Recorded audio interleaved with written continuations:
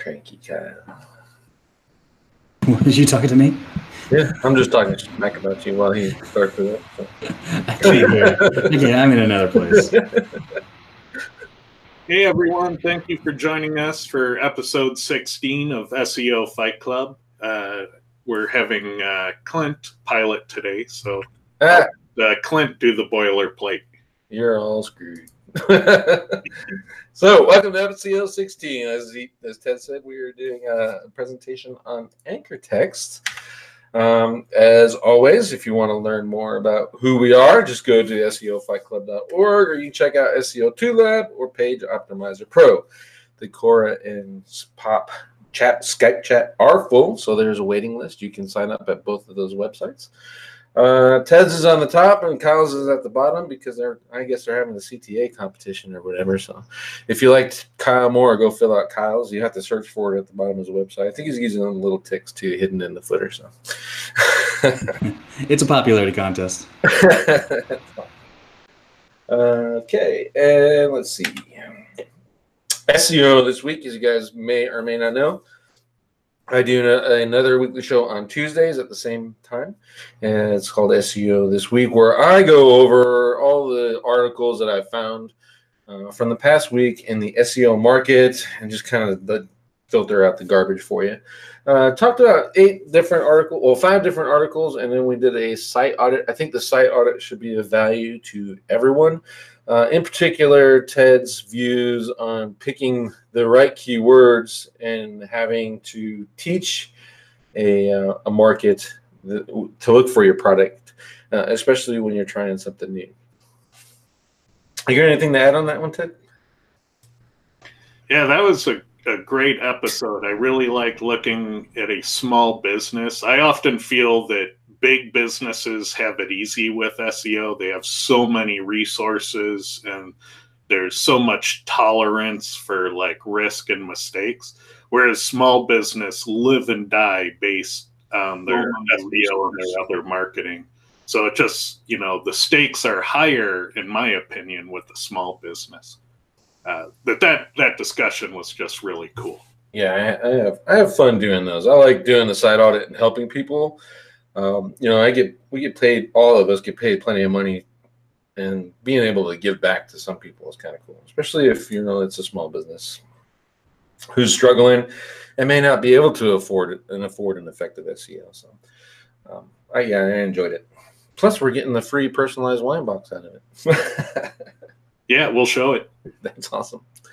All righty, so this week's topic bomb, we are going to go over anchor text. Full disclosure, I gave part of this presentation at SEO Spring Training. So if you're there, it might be a revisiting of it for you. But I want to get into it a little bit more. I want to do it on Fight Club since you people are really interested in link building, and you really can't have a link building conversation without talking about anchor text. If you don't know what anchor text is, that's really how you do it. It's all right there. Oh, Jesus. What'd you do, Ted? You broke it. So just associating your website with a set of words. You can use whatever you want, black rules or whatever. And typically after Penguin, this percentages are what the gurus were telling you to do. Branded anchor text, naked links, 20%, and keeping your exact match anchors less than 1%. This was kind of the general guideline that everyone talked about and everyone was following, quote unquote, everyone was following, or said they were following when they were teaching courses or writing blog posts, etc. Yeah, I already want to chime in on that. Like, I violated those rules everywhere. Clint, real quick before we move on, in the line there, the ahref equals, which part of that is the anchor text? Right here. Oh, I can't highlight it. I think I can. Nope, not gonna let me highlight it. The black rules, where it says black. Yeah, the 2 words black rules. So not anything else. Is anything else displayed, like on the website? No. Well, it shouldn't be unless you mess the code up. But nothing else should be displayed. You can be able to put this anywhere you want to. You can actually alter this code a little bit and make it so it doesn't even technically display at all. It'll blend right in. So, and then what we're talking about here is this text that appears on a web page that is clickable. Would that be a fair definition? Correct. And you can use anchor text applies for internal and external links. So if you have a menu and the home page is on there everywhere, and it says home and it's clickable, your anchor text is home for your home page across your website. That it? Good. Okay. All right. So hopefully we'll clear that up. So anyway, everyone is spewing this stuff out, but I started asking a question, and I'm not the only one. A friend of mine, I like to call him a friend because I actually hung out. We drank a lot of beer, and he cost me some money in Las Vegas. It was Michael Milas. He also thought about this, and we wondered if it was true. So we start looking back at it and just reviewing some examples here where exact match is actually, this is 33%. This page here in particular was ranking first or second for Web Design Phoenix. So under the theory that the gurus are spouting out and teaching in this, this shouldn't happen. Google Penguin should pick that up, filter this website out, and clearly it doesn't. Another example is Red Spot Design. Here, the brand is 14%, URLs are 8%, but then we get into the money keywords, 7, 4, 5, 7, and this is another web designer thing too. You can see really great examples across the web design market. And the reason you can see that is because most web designers, where do they put their links? It's in the footer. And Ted's talked to us before about site-wide footer links working. So it's kind of a twofer. One, your anchor text ratio is probably not what it should be. And two, site-wide footer links work. So it's something to test on both fronts. And here's another one, Best Drones. They're not even using anchor text. They have no anchor text, or they have a period in most of their links, which I thought was pretty interesting and fun coming from a black hat perspective. I wouldn't recommend you guys doing this because if you have someone in your market that's playing narc SEO, this is really easy to report to Google and you can get triggered for it. But there you go. It still works. And those people that say that Google is filtering out those kind of links, is clearly not, because this page was ranking number 3 for best drones. So anchor text is like a box of chocolates. You never know what you're going to get. This is a funny one that I found. Just because it was humorous, I threw it in here. It's Republican People Meet. It's a dating site for Republicans. Look where all the links are coming from. Coming from Russia. Which I thought was humorous at the time.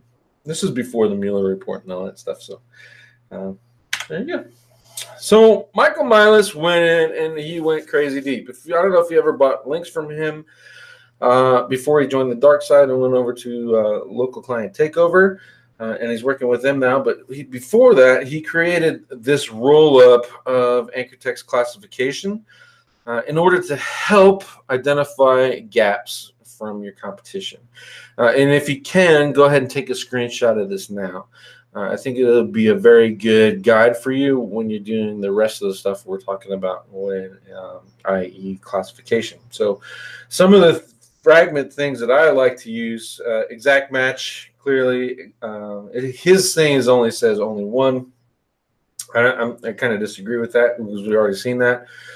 Exact match fragments, exact match variations. We're going to talk about variations with Cora.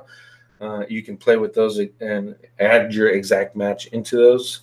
Same with the exact match variation strings. These are, if you look at these variations and variation strings and match fragments and branded match fragments, you notice that Cora is giving you all this stuff. So when you get Cora 5 or you're using your Cora or POP reports right now, those are your anchor texts.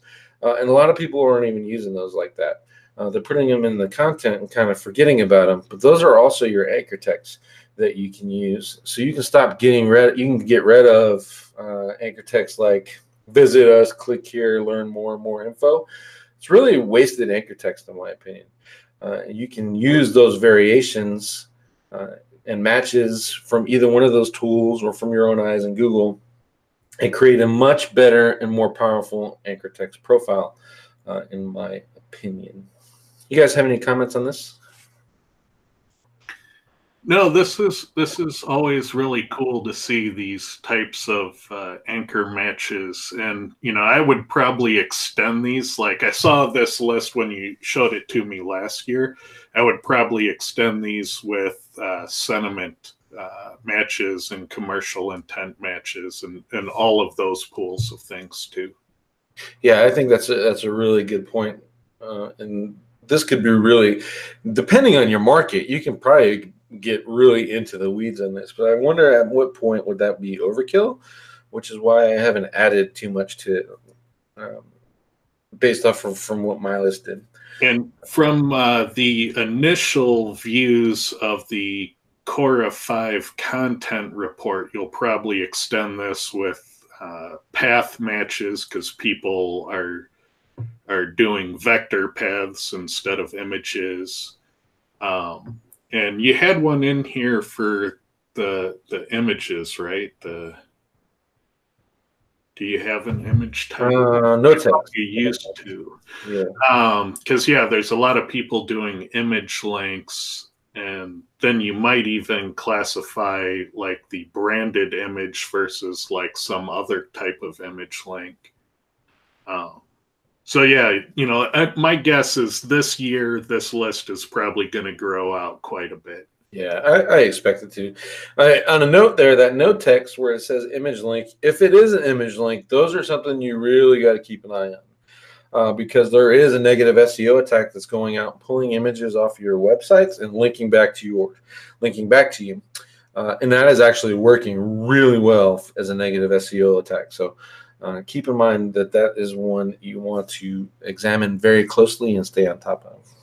Yeah, and no text image link. There's also like no text that are pixels, that are no text that are actually no text, like the anchor is blank. So yeah, there's probably room for this list to grow with a lot of classifications. Yeah, I think so. The only thing I would add to this on what I like is I get into the strings a lot. I'm not convinced that Google really does a great job understanding relevancy of a link with the words around it, but I feel pretty good about relevancy of the link with the words that are in the text, within the anchor text. And so I really like when I do a lot of, especially internal linking, because you can just use the page title, going from this title to that title, you end up with a nice string. And I think it's a good way to make the anchor text a little more relevant. Help Google understand what it's about. Right. I do the same thing as you on internal linking. Primarily, it's always exact match for me. But exact match variation strings are really good, like you said, and you can do that with the titles, especially if you're optimizing those in the right way. Yeah. One thing that isn't on this list that you will see in the content report is a high percentage of HTML anchor text. And I don't know why people are doing this, but I'm seeing it quite commonly that people are turning their headings into links. So you will see the actual HTML of the heading as the anchor text, or you'll see a whole block, a whole div of content being the anchor text. And you'll see that often like on e-commerce websites, where for some reason they're making the whole product token on the category page a link, a nested link. So all that HTML of each product is anchor text. And so you'll have this HTML anchor text type that's very, very common, but it isn't addressed in this list. Huh. You're talking about that big old gobbledygook mess that we saw in the Copspora group, right? Because when you say using the entire header as the anchor text, that sounds to me like it's coming from a table of contents type of plugin. Well, just imagine, if you will, like I think the better example is the e-commerce example, where you're on a category page and each product has this little div token with an image, a product name, and the pricing and the stars. And so all of that HTML, some websites are actually wrapping that HTML with the link. So all of that HTML is the anchor text. Okay. So there's these HTML anchors. That's another classification, but they're extremely common in some niches. I wonder how, if that's an on-purpose thing or just the CMS being used to generate the store. Yeah, I mean, it looks like it was developed that way, and it might be a CMS thing, it might be a plugin thing, but it is quite common. And if it's common, then if you clean it up and see an improvement, then you're already ahead of the niche. That'd be pretty cool. That's interesting. Definitely something more to dig into. Let's see. So what Milas did and what we've expanded on this and built this out a little bit better is as we put the classifications in here. So typically we go to 5. In a harder niche, we'll go to 10 and classify all our competitors' backlinks using this system here and figuring out the averages. So obviously the average is the actual average and adjusted average. You just kind of round up to be on the safe side. And then you compare those with yours right here and find out where you need to grow.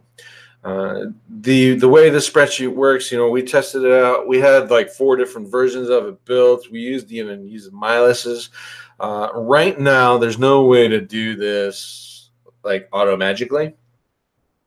So this is a lot of work. So if you want to, I would just kind of look at this and rebuild that based off of the 5 URL example, which typically what we found is actually it's more than enough because we want to get in the top 3. So if we have a better link profile than the top in one of those top 3, then we're doing pretty good with ourselves.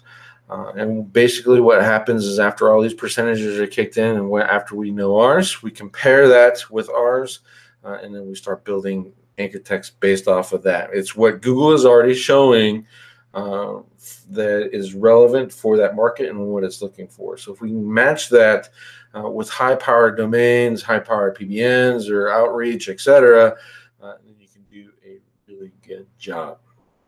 And the reason we have bought onto this so quickly is because Cora and Pop, more Cora at the time, was showing us that every keyword in every market was requiring different things. So why wouldn't it be the same for anchor text?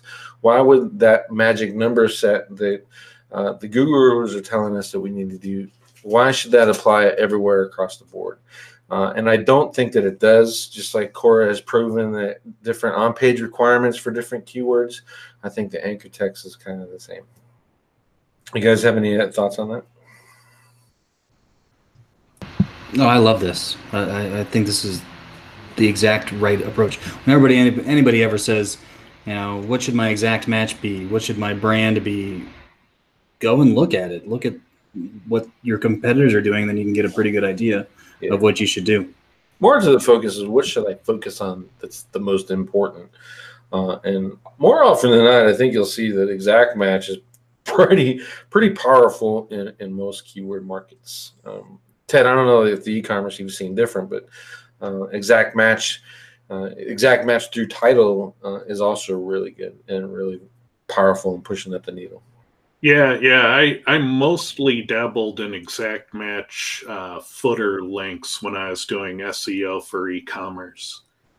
So we would have like a promotion. We'd have a new item. We got 5,000 units in sale. We're promoting it for these 3 weeks. So that's when I would typically kick in that exact match footer link site-wide to help that promotion, turn those units as quickly as possible. Yeah. The branded stuff I didn't worry about too much because usually the home page had that in spades, so I didn't need to deal with it on every page. And plus, whenever we do social campaigns, we'd see branded searches spike.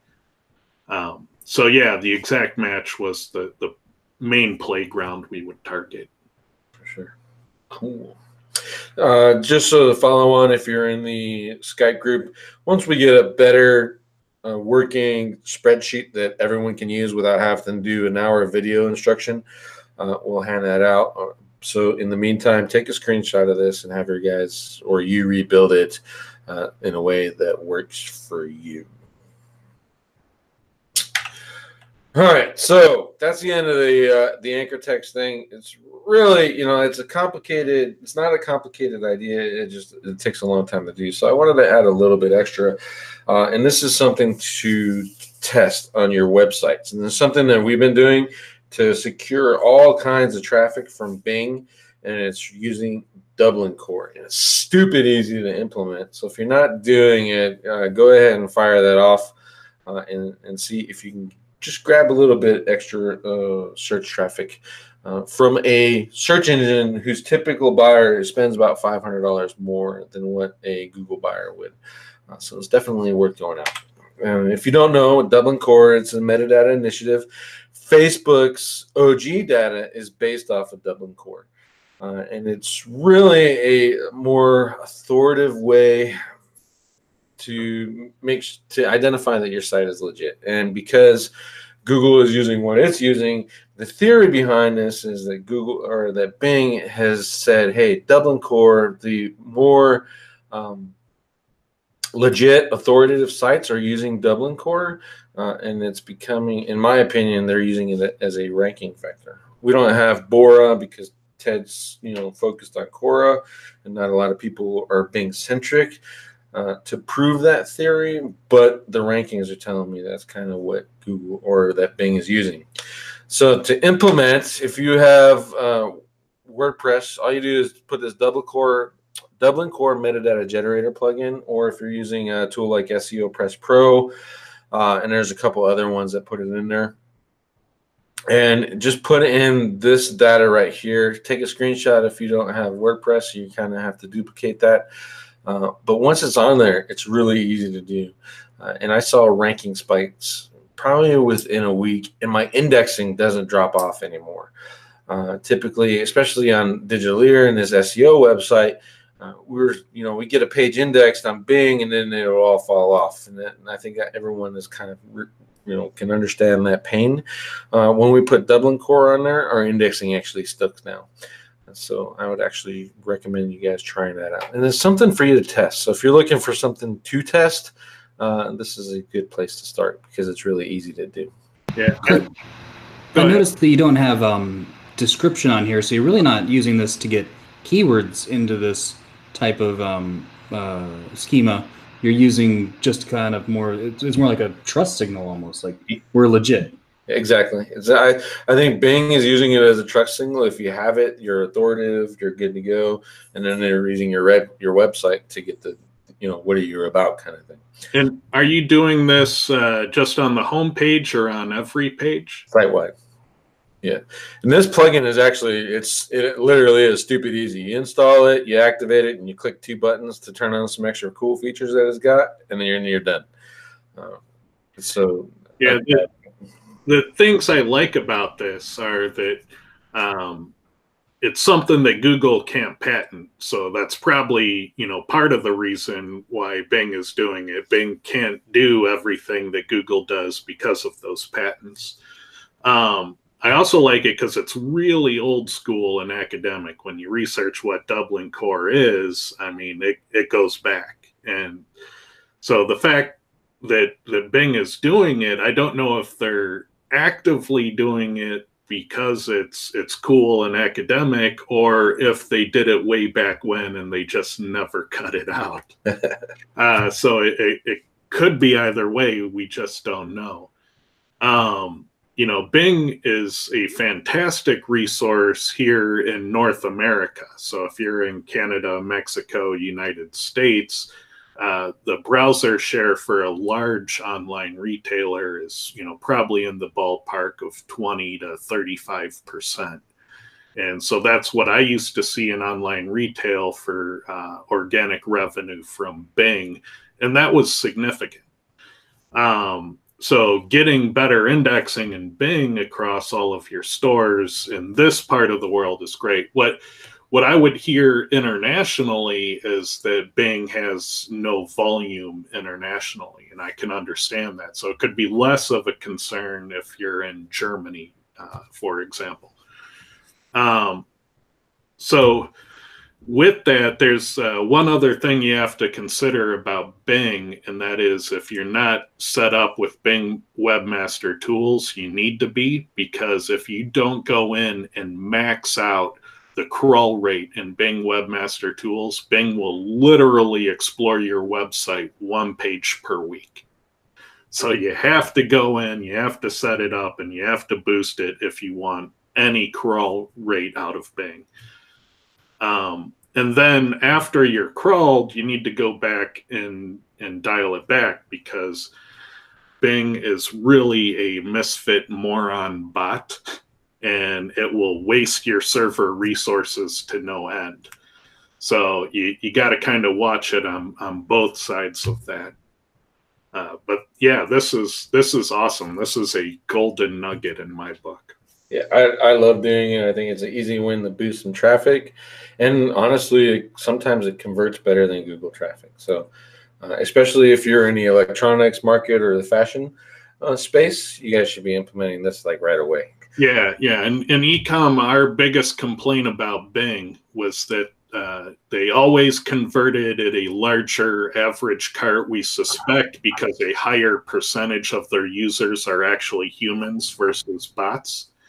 And our main complaint was we couldn't buy enough clicks from Bing.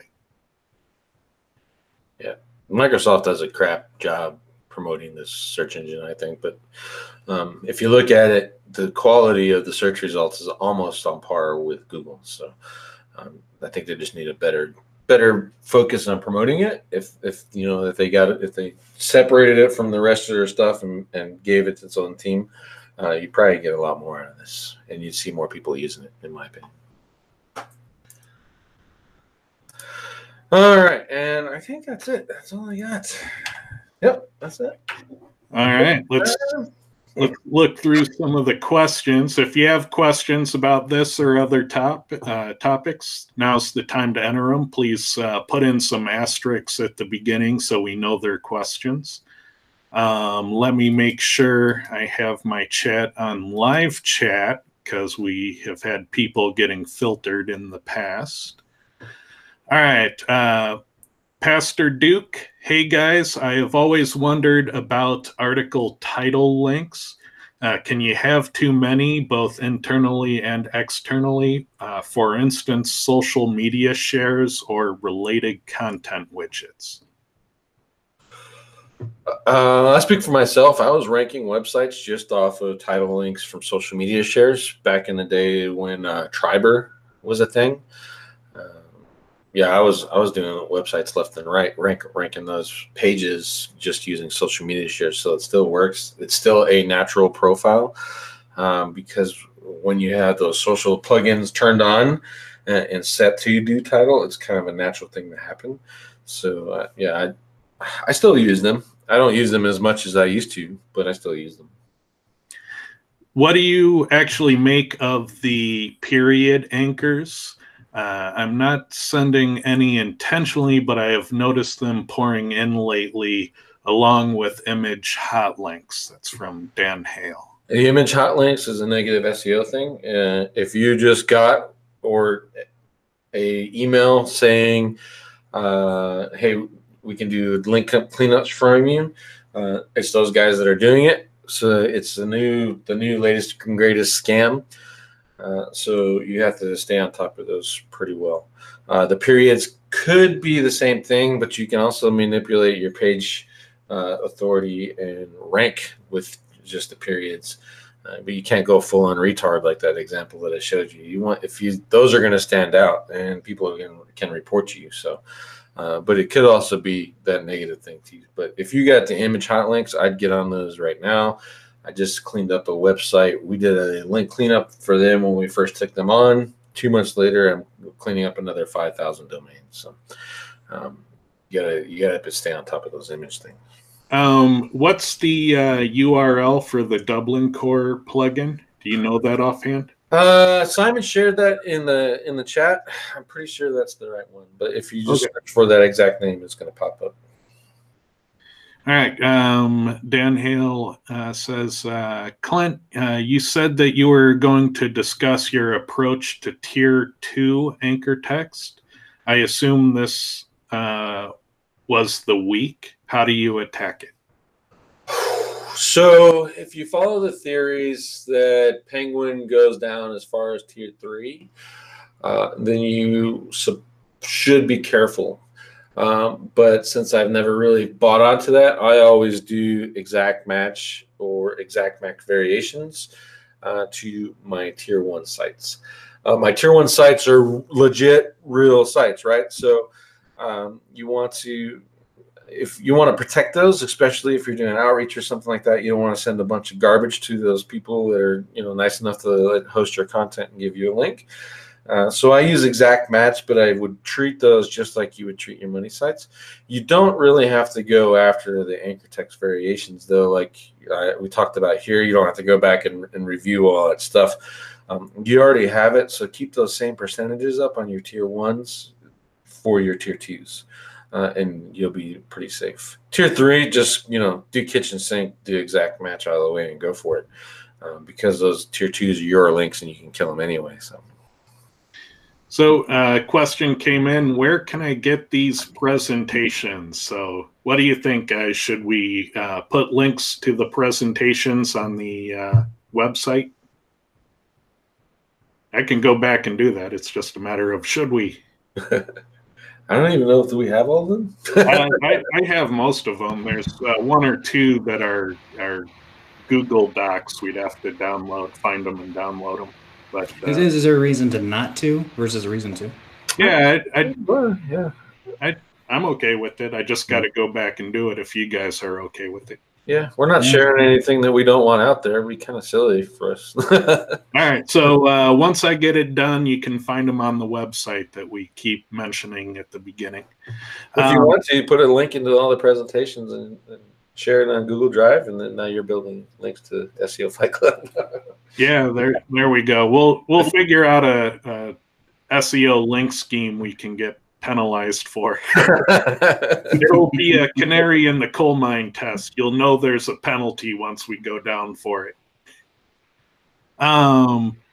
So your exact match is to tier 1 articles topic, or what you want on the money site? The money site. So if you're building your links, let's just say that you're building your links. You want the keyword that you're targeting in the title, meta description, and URL, and preferably the content of your tier 1 links. So you're going to send that exact match to the article that your supporting article. Hopefully that makes sense. Probably easier to see in a diagram, but if you're a follower of OMG, you know the reverse sink or swim, or the sink or swim policy, or the way that Greg Morrison teaches. That shit works. That works like gangbusters. So title tag, URL, meta description. If it's in there, the link is more relevant and will pass more power. So that's how I build all my tier 1s. And then when I'm building links with tier 2, that exact match or that title is in there. So now I'm good. All right. This one is worded awkwardly, but I'll give it a go. Is it a ranking factor if the own name of the page and content article Digital Ear recommends? Yeah, I was trying to figure that one out too. I'm not sure. Question. Can you rephrase that question, and then we'll take a stab at it? It sounds like should you add the brand? And that's how I'm interpreting that, is probably like, keyword, blah, blah, blah, hyphen brand name. Should you put your brand name in there?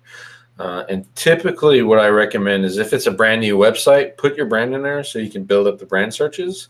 And then as you go later down, you can cut that out and save that space in the search results for CTR stuff, like best, top, blah, blah, blah. That's how I do it. I don't know, Kyle, if you do something different. No. All right. Any guides to build syndication networks or driver stacks? There's tons of guides out there, but honestly, if you want to know how to do it right in a way that ranks, I would get RYS Reloaded from the Semantic Mastery guys. Those are the only people that I've seen that actually teach how to do it right.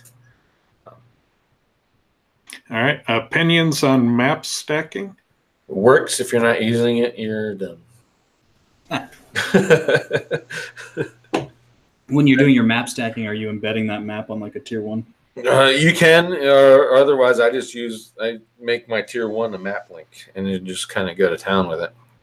There's a few softwares out there that let you kind of leverage that, or I built one as an example. I built a map, and I linked to it with 2 other maps, and then I linked to those 2 maps with a S3 from Amazon, and I linked to that Amazon S3 from a Google Cloud page. So those are 2 HTMLs linking to the maps, and then I ranked for locksmith in Toronto, like literally the word locksmith.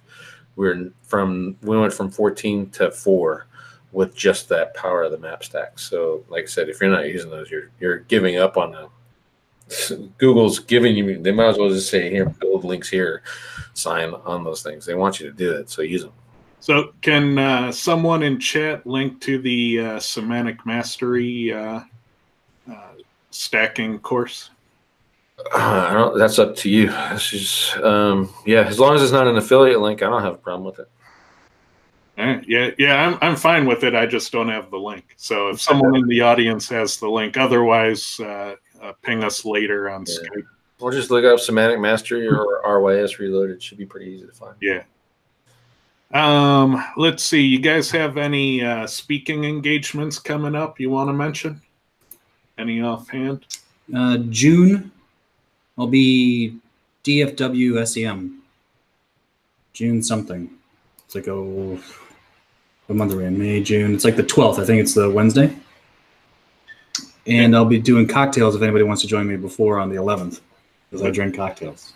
Are you excited about Bali later this year? That's going to be fantastic. I think I'm going to spend a whole month actually over there. I think I'm going to use Thailand as a home base. And then I'm going to do, because I'm speaking at Bali and also Chiang Mai SEO. I think I'm just going to spend a month in Thailand is kind of my general game plan right now. Want to join me?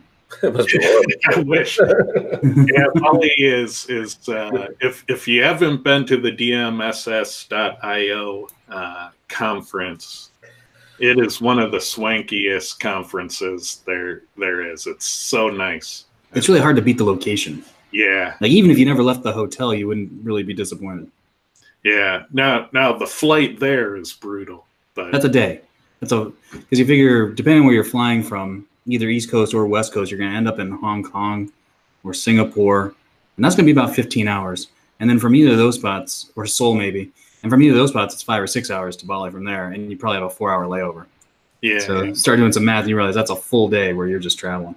It's definitely one of those bucket list SEO shows for me. Every time, it's like a real life experience. So. Any final thoughts, guys?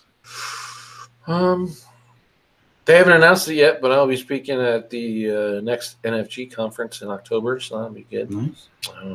Yeah, NFG people, you need to announce so we can promote it. Yeah.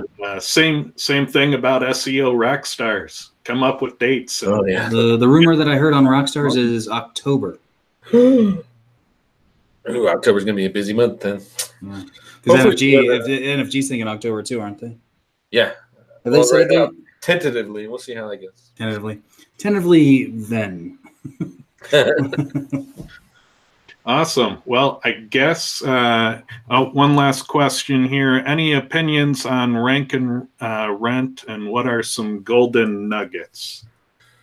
So that's like a whole show, right? Yeah. Well, for starters, on rank and rent, well, I guess there are 2 things. You could try for a single keyword and then try to rank it, but I would imagine that the money is trying to dominate a niche, at which point you should go back to the Clint Butler and Derek Iwasiak episode and look at dominating a niche.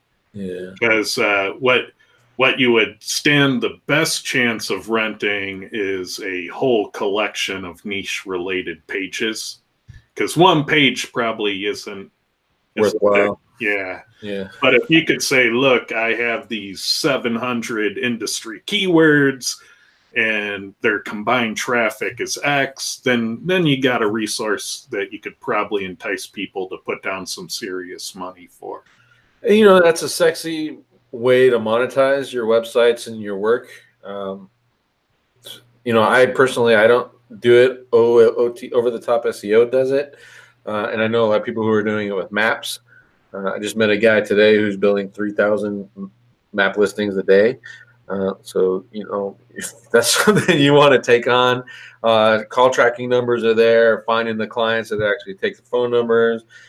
You know, it sounds like a sexy thing, but it's something that you significantly have to be prepared for and be financially stable enough to actually go on and do it. I wouldn't do that as a, hey, I'm just starting SEO, let me do rank and rent because it sounds cool. It's not going to work out as the way you think it is.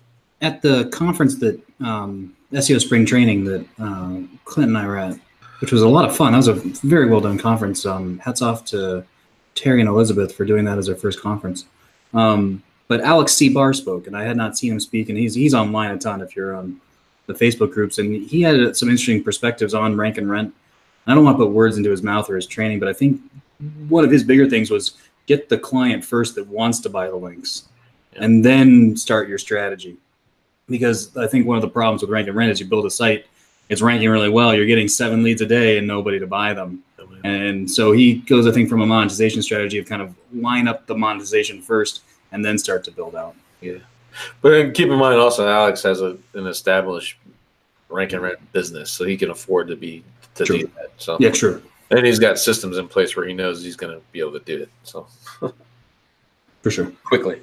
Yeah, and I know that summer is often a lull point for SEO, so I will try to talk Kyle into turning it into a more exciting time by doing Cora and Pop webinars. They won't be episodes on the show, but we will announce that there is a webinar you can go into. And so we'll set up a program for that, help keep the summer months exciting. So keep an eye out by looking at SEO data. Exactly. Loads and loads of data. Yeah, and there's lots of new stuff coming out. So if you have ideas for show topics, let us know. I think in the next week or two, we'll try to have an exciting guest on who is a guru about starting up and running SEO agencies. So hopefully that comes together. We need to show you guys what the top SEO factors are. We haven't done that in a while. We said we'd do that monthly, and now it's looking like every other month. And so we've got to catch up on that. So let us know if you have ideas for episodes. We're always interested. Leave it in the comments. And remember, please do subscribe. We depend on those subscriptions to enable features in YouTube, so please do. And don't forget to check out SEO this week. Bye, everybody. Thanks so much. Bye.